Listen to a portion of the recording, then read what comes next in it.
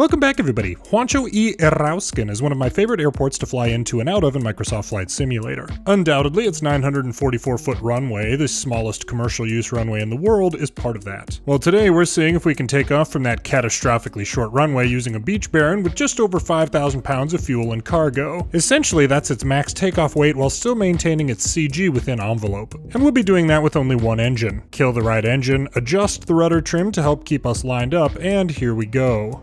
Slow on the throttle here. Okay. I'm toggling the gear, but it won't come up until there's no weight on it. Oh, we might have gone through that fence. Come on, come on. Gotta keep the wings level. Wings level, wings level.